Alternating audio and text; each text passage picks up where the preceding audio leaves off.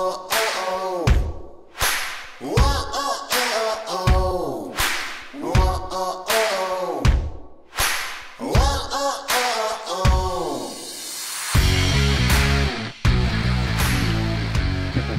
welcome back to season 4.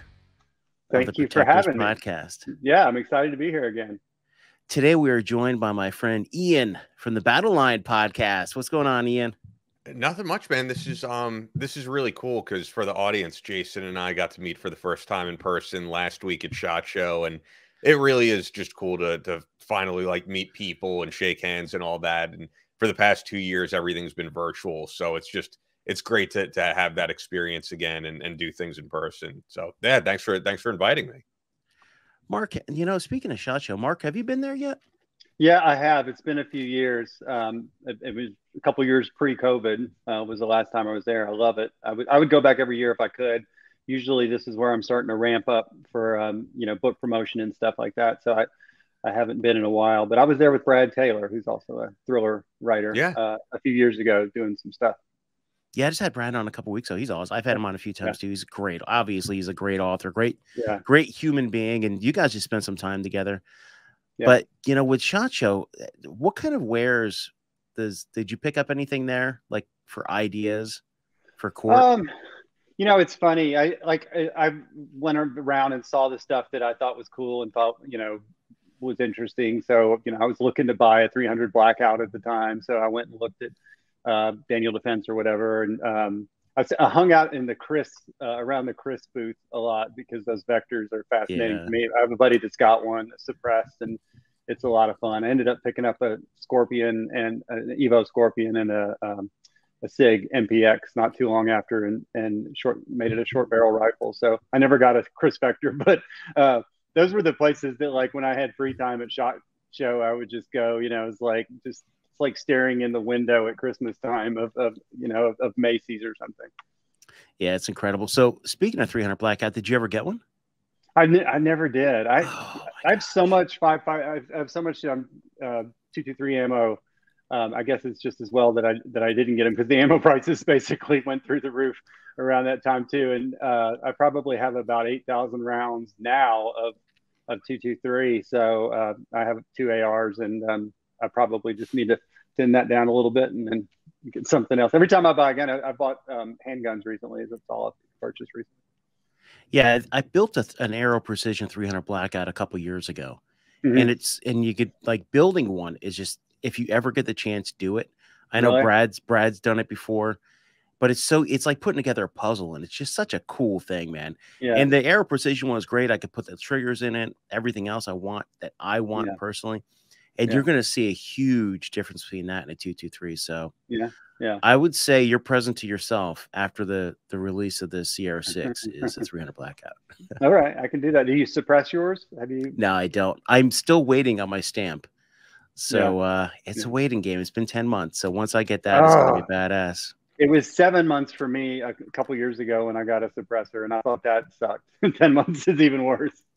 But I personally have to stop. I just built an AR 9mm, and now I'm building another carbine version of one. My wife, if she ever comes down into my studio again, she's gonna be like, where do all these ARs come from? So we're jumping back in time with Court Gentry.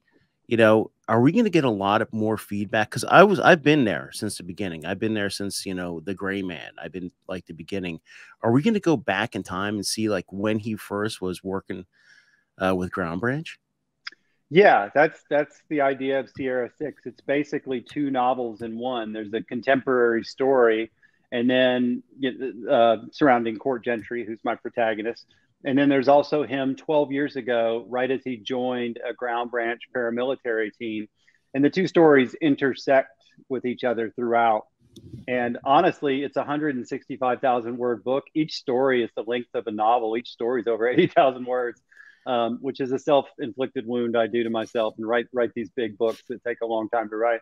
But as I got deeper into the story, it just became more and more interesting to me to like go back and talk about these things and link them up to the present. And I never really, I've talked with my editor over the years about doing an origin story, But the problem with that is I always talk about my hero's history in different books. And if you did a whole book in the past, then people sort of know how it ends, you know, via the other like things that I passed around in the earlier books. But then I got the idea, what if I go back to one point in time and tell a story that I haven't told before, and then link it up with something in the present? So there is still the tension, both of what happens in the past and the present. So it's like two ticking clocks in the story, and that's what I ended up doing. You know, and based on a description too, your protagonist, Court Gentry, is going to go after the antagonist from his past. Yeah. And you got to imagine within 12 years, the maturity level, even with your writing and your character development, is going to be so much different from young Court Gentry to now, and having to mold that in. So he's going to be more of an alpha than he was back then as a team member. That's what I would suggest. Not suggest, yes. but I think. Yeah, and it's that and a little bit more complicated because he's younger and he's actually kind of cocky, and he sort of feels like joining Ground Branch is a demotion because he's already been with the agency for 4 or 5 years.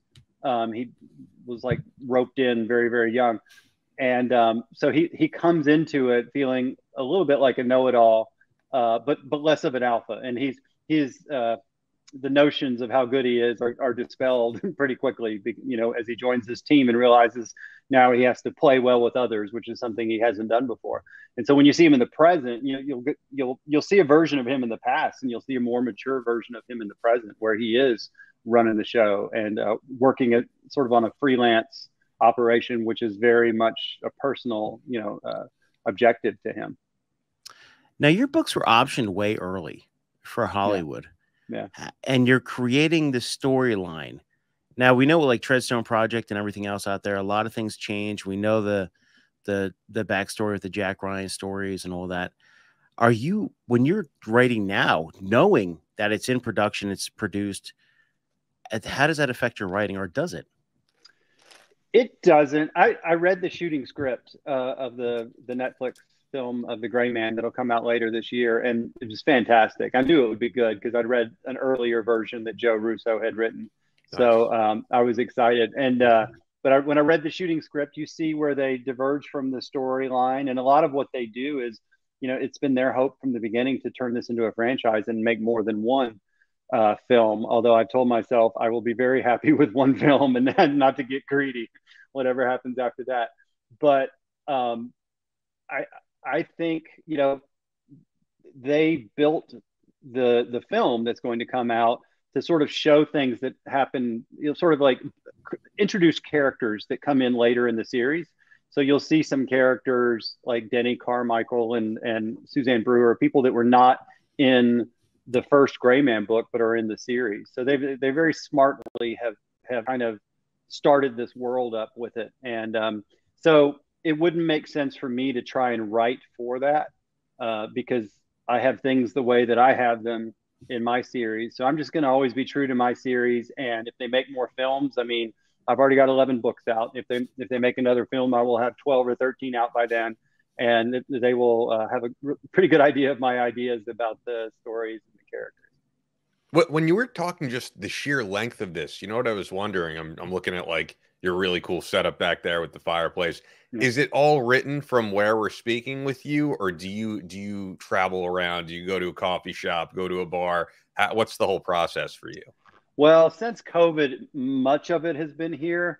I definitely like to go out of town, and I just sit in a hotel room in Chicago or in DC, or where else have I gone? Atlanta. Just literally to get out of town, and I explain it like, and not care what I have to wear every day. And I'm in the hotel lobby at 6 o'clock in the morning, and I'm working till noon, and then I'll take a couple hours off, work out in the gym, and then work in the evening. And I'll do that for a few weeks, usually as I get close to deadline, where it's like, okay, you're going to have to crank out X number of words a day to get this in. I like to do a lot of research travel, and I like to write while I'm doing research travel. I do the research and the writing, everything sort of at the same time. The last 2 books, including Sierra 6, due to COVID, I wasn't able to do much in the way of research travel. So that has slowed things down. I absolutely used to write all my books at coffee shops. I live in Memphis, Tennessee, but now I can't do that because if I go to a coffee shop, really nice people who I'd love to talk to, want to talk to me, but I'm there to write 3,000 words, and and I just get sort of distracted by it because people know who I am locally or whatever. But that was how I wrote the first 4 or 5 books until that kind of became untenable. Yeah, I mean, I would just imagine it's almost like how an actor has to get in their character's head. If you saw like that Netflix documentary, how Jim Carrey, when he did, why am I thinking of the Man on the Moon? Man on the Moon. Yeah. Who's the guy who's playing again though? Andy Kaufman. Andy Kaufman. Yeah. How he went to work every day like as Andy Kaufman. He didn't go to work as Jim Carrey. I would imagine to some extent you have to get in that zone to be like, I am this character. How would he act? Yeah, and not just with your main character. Anytime you're writing in a point of view, I've told myself from the beginning, it's like I don't want readers to root for my villains, of course, but at the same time, when you're in the villain's head, I want the logic of what he's doing to make sense to him anyway. So there is this point where you sit down and you start to kind of channel who you are in this and what the tension is and all that sort of thing. And you're immediately knocked out of it when the phone rings or, the kid needs a ride somewhere or something like that. But you can get yourself back into it. If again, having a deadline is a blessing and a curse. And it's a blessing in that it keeps me disciplined. Yeah. Are you still with Tom Colgan? I will always be with Tom Colgan. I don't know what I would do without him. He's my editor, and he's been my editor from the very beginning. Yeah, Tom has helped me out in the past with just advice. Oh yeah, reaching out and stuff like that. Just a good guy. I mean, that must be great having almost like a coach in your corner, someone that's been a staple in the industry for a long time, and kind of says, "Hey, you know what, Mark? You might want to look at it this way." Yeah, in fact, just today we sort of had a long conference call about the next Gray Man book 12. And I'm like, I've got a whole bunch of stuff. And then I've got these massive holes you could drive a freight train through. And so we worked on that. We spent a half an hour just talking about little things. And then since then, he's texted me more ideas. He likes that aspect of the job. I always feel reluctant to reach out, even to Tom, even we're best friends, but still it's like, you want him to feel like you've got it all figured out. But there's early on in the stage, of the book, you do not have it all figured out. No, I can imagine. Especially with this massive word count. Now I'm gonna delve back into your background and your kind of like your influence. Mm-hmm. And I think one of the interviews we've had in the past, talking about your grandfather, talking about your father, and your father was in World War II, wasn't he? Mm-hmm. Yeah, and Army infantry. Yeah. That must have been really cool, like understanding later on in life about his uniform and what everything meant. Yeah, I have it all. I have his uniform. I have, his medals. I have some amazing pictures of him, looking like he's 120 pounds soaking wet when he was 19 years old. He was a sergeant in the Army in a division that, I think was founded for World War II and disbanded at the end of World War II, as a lot of them were. But he sort of ran a 60 millimeter mortar squad. So he was right there in the thick of it. And he was sent over. He was actually in California training for the invasion of Japan when the bulge happened. And he was sort of rushed over into European theater where he never even thought he was going, and landed in Germany in March. So shortly before the war ended. I think he was 33 days of combat is what his records say. And then he came back to Memphis where we lived for a little bit.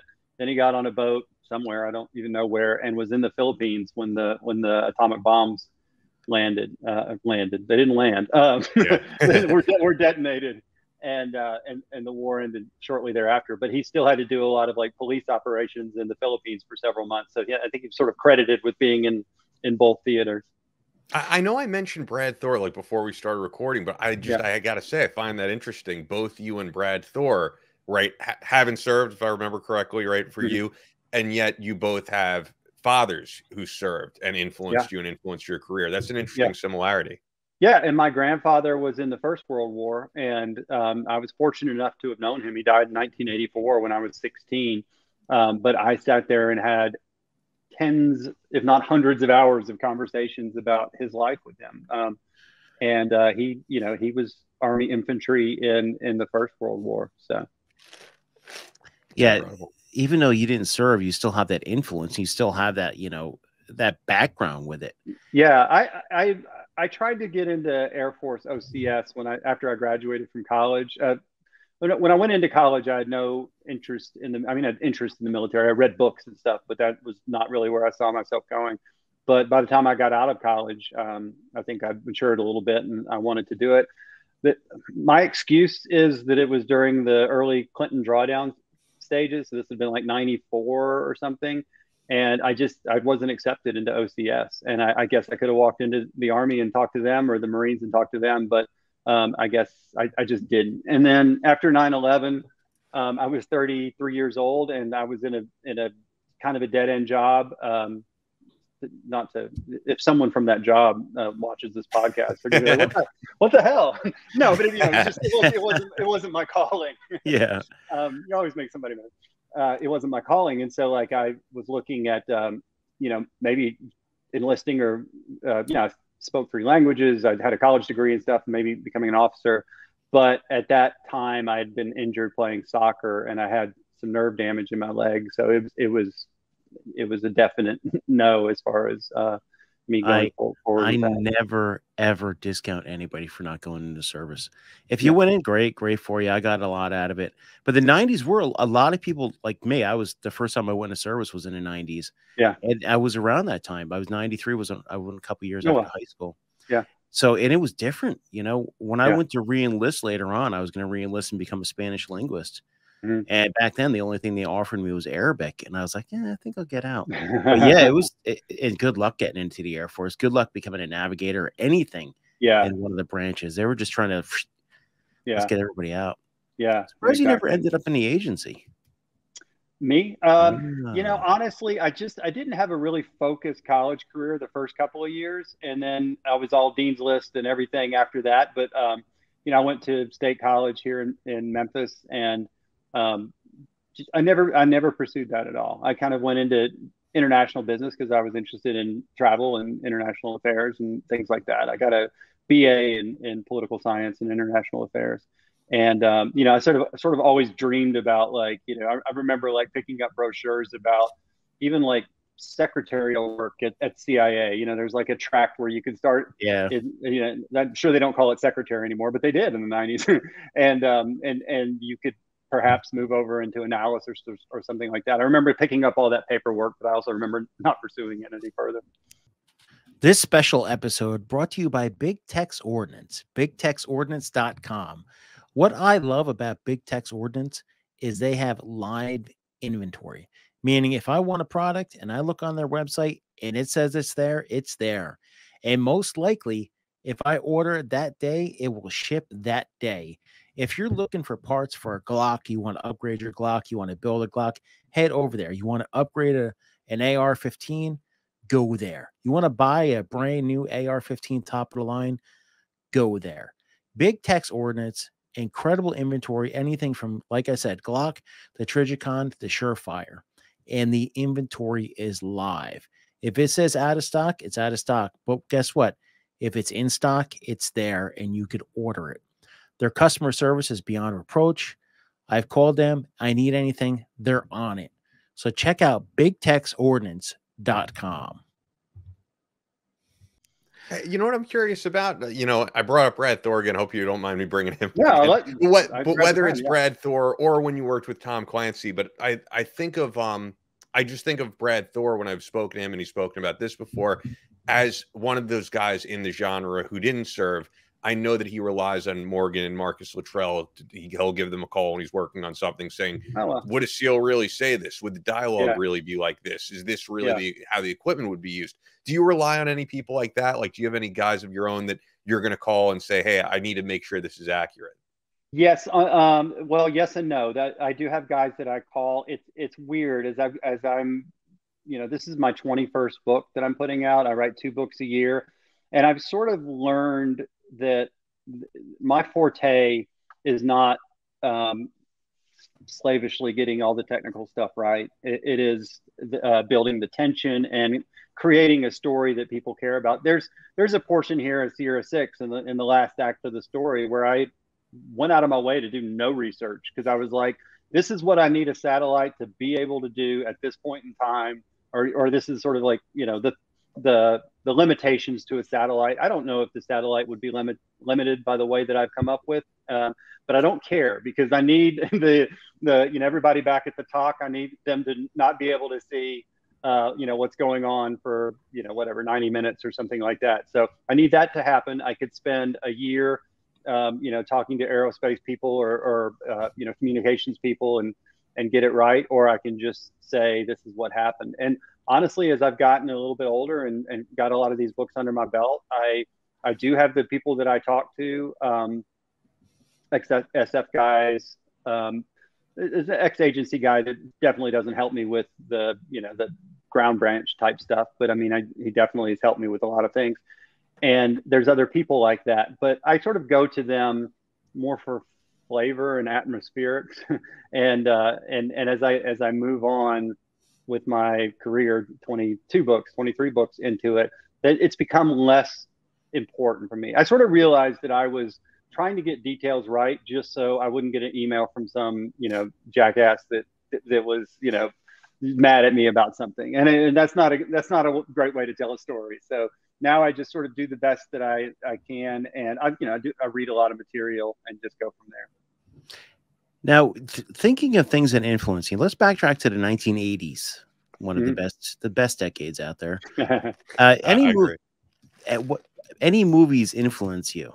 And Ian, you jump in there too. Oh my gosh, yeah, no. I mean, Blade Runner is sort of one of my favorite movies of all times, and that came out in the early 80s. Terminator, certainly like Predator, but you know, Predator has all the cool factor, but you know, as a story, you know, I would sort of look for something else, but I thought it was super cool. And I don't know, I even like the movies like Last Action Hero, and even like sort of the funny takes on the genre, you know, when the genre could sort of poke fun at itself. And to this day, you mentioned Tom Colgan earlier. He has said to me multiple times when reviewing something that the copy that I've sent him, he will, if a joke, he comes back to me and says, this joke sounds like it was something Arnold would have said in 1986 or something. It's like, I know exactly what he means. And I'm like, okay, too far. I get it. I can dial it back in a little bit. But yeah, I was hugely influenced by that. Lethal Weapon. There's no better film than Die Hard, like scene for scene as far as action and fun and, you know, just cool dialogue and everything like that. So, and then, you know, get out of the 80s and movies like Man on Fire and obviously Saving Private Ryan, stuff like that are my favorites.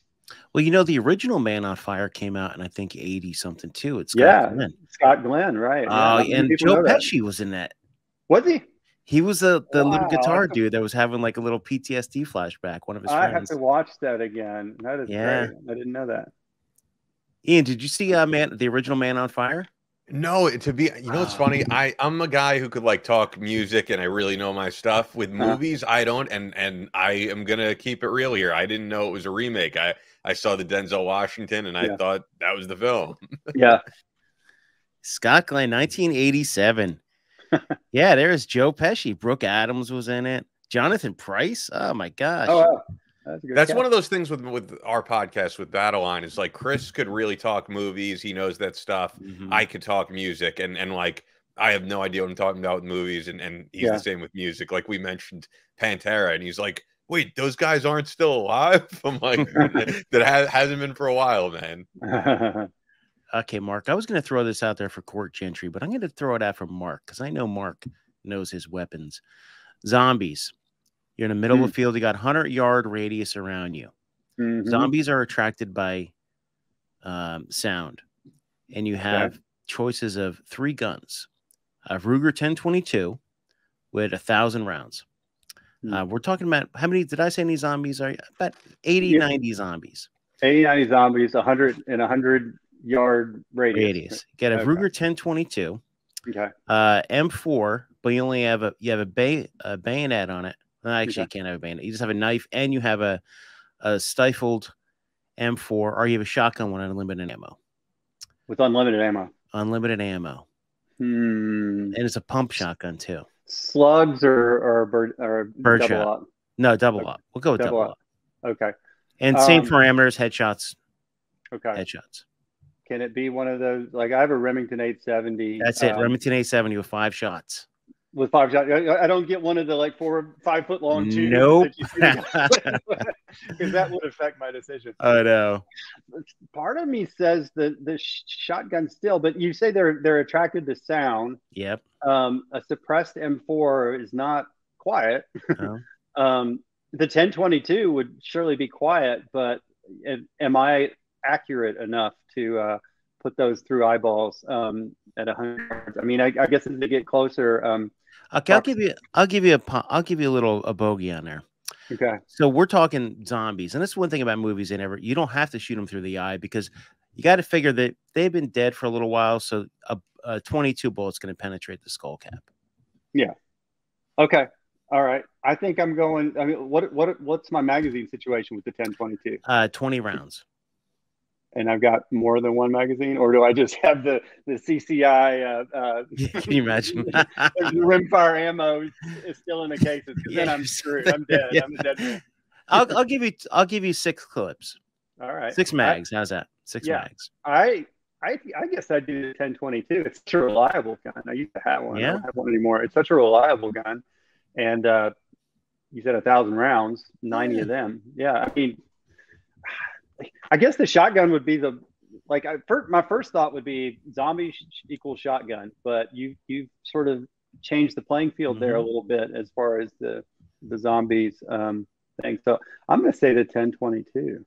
There we go. Ian, what do you got? Before I give my response. I'll be the first to say I don't know guns well enough to give you an accurate answer on this. However, you know what this question is reminding me of? And I'll throw him a plug here. Have you ever listened to Clint Emerson's podcast? Can you survive this podcast? Yeah. It's cool. He does this same type of thing because he'll bring you through a scenario, and it's just it's like a choose your own adventure book. And as far as I know, like it's the first podcast like that. I said it to Kris when we did our podcast. I was like, I like what we do, but I said truthfully, I don't think this podcast is changing the game. Like there's many podcasts like this where you interview people. I think Clint Emerson's podcast, there's really nothing else like that. And that's what it reminded me of. Yeah. Yeah. I like his books as well. He's a great guy. Great guy. Is he? Yeah. I haven't met him. I was in the same room with him, but I never got a chance to meet him. I will say that going back to the zombie question, if I was standing there on a pile of 90 dead zombies with a Ruger 1022, I feel like I'd lose some of the cool factor with having the hot Ruger. I'd probably rather have the smoke 870, but I still think I'm going to stick. Yeah, I started throwing the zombie question out there a while ago. Before no one's ever asked me that before. I didn't say that you copied him or anything. No, he was supposed to be at SHOT Show too, but he apparently got COVID because I saw at his booth with he was scheduled there with Andy Stumpf. It was like the whole lineup at Gators booth. And I got to meet Andy Stumpf, which, by the way, you probably heard in that podcast. For some reason, didn't like me referring to him as a Navy SEAL. Did you hear that? Yeah, he was like, I thought I fucked up the question, quite honestly, because he was like, well, first of all, I'm not a Navy SEAL, and I'm like, wait, am I getting my information? He's like, I'm retired Navy SEAL. All right. But I figured I'd see Clint Emerson there, but great guy, just all around. So yeah, just throwing that out there. But no, you were not copying Clint Emerson. Not trying to insinuate that. No, I talked to Clint when he was taking over that podcast. That's an excellent concept. Excellent. It is. It's very cool, very innovative, and nothing else really like that. I dig it. Now, Mark, what's something that you want to talk about? We got last question here. Mark, ask yourself a question. Because I doing the research on these shows, and you and I have talked. I don't know how many times you've been on the show, but I'm always I hate bombarding you with questions about your process and everything. But what's something that you always wanted the audience to know, but you never really said, that you're always waiting to tell them? Oh, that put me on the spot. Yeah, I mean, well, besides getting a 300 blackout when you're done with this. Well, you know what? Last fall, it's like one of the cool. You don't want to say the coolest aspect of this job is is the research that you get to do, but it's definitely one of the coolest. And the coolest piece of research that I've ever done, I did last September. I got to fly backseat in an F-18, Navy Reserve F-18 down in New Orleans, and it was the coolest thing I've ever done by a factor of I don't even know what. It was fantastic, and did 6.5 Gs or something, and it was crazy. And so that's like one part of this job. Some authors really glamorize being a writer, and to me it's like, I'm sitting on a couch with a cup of coffee and the laptop on my knees for 6-7 hours a day by myself, and I'm not going out there and slaying dragons or whatever, but you do a few times a year get to do some really cool stuff, and that was the coolest thing I did. And even though I couldn't do location research for CR6, the book I have, the book I'm starting to work on now, I'm going to go to St. Lucia, and I'm going to go to a couple other locations. And then I have another book to write this year, which will be the second book in my Red Metal series that I co-authored with Lieutenant Colonel Rip Rawlings. And we're hoping to go over to Taiwan and Japan and do some research over there. So that's a cool aspect of the job that, I like talking about it, because it is so different from what you're doing 99% of the time, which is sitting there by yourself trying to make up crap. I have a question I was wondering. From people that I've spoken to and people I've interviewed, I did a show for a long time with Jack Murphy, and he was working on Jim West's book, who, by the way, another great guy who would be great for the podcast, Special Forces legend, martial artist. But Jack's written fiction. Jack wrote a memoir.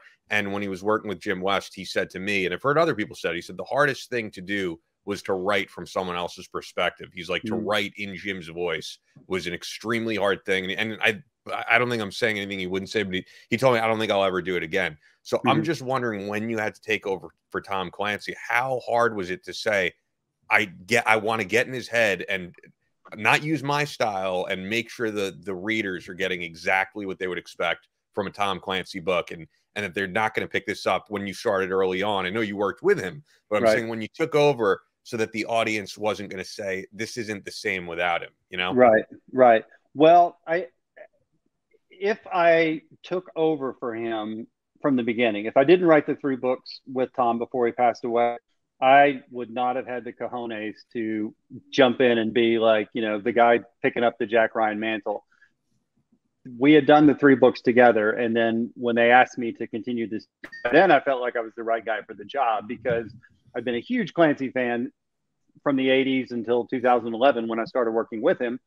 And, we had done the 3 books, and I felt like I wasn't channeling him. I wasn't trying to sound like him, but I did believe that I knew the characters really well. And I knew what, Jack Ryan would say, or what John Clark would say, or Chavez would say in this situation. So basically, I saw it as my job to come up with contemporary situations or problems for these heroes that everybody knows and loves, and then have them, deal with them faithfully based on what they would have done back when Tom was writing them. So it definitely wasn't trying to sound like Tom Clancy's voice.